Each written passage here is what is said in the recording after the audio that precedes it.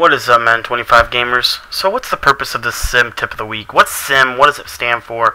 And why do we do it every week? Well, the purpose for sim tip of the week is basically what it is. Let's talk about what it is first.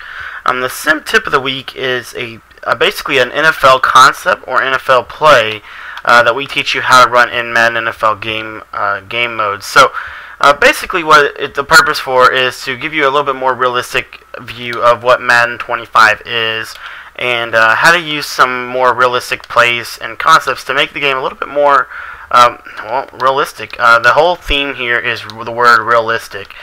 Sim is about making the game as realistic as possible, even though acknowledging that it is still a video game and there is a computer aspect to this game. Okay, so the definition I have here written down for sim tip is a real-life NFL tip or concept that can be shown in-game and is effective. And the key right there is effective. We don't want to give you tips, at least my personal self. I don't want to give you tips or concepts that are not effective in-game mode. And I don't want to, I don't want to break stuff down that won't work or won't be beneficial. I want every video to have a purpose and a point behind it.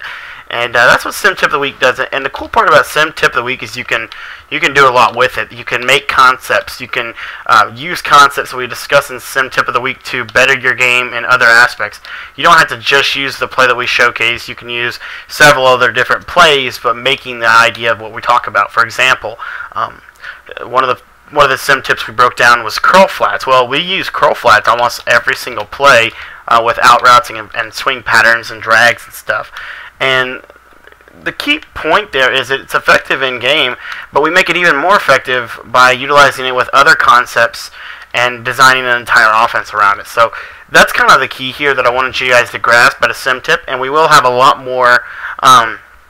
So far, the majority of our sim tips have been offensively based, but we are going to have a lot more defensive based tips for simulation style football coming up soon. Teaching you realistic blitzing approaches, blitzing +1 blitzing scheme. Real quick, if you want to get a little preview to what we may be doing later on this season, go over to Zan for Progress Madden on YouTube and check out his channel. He did a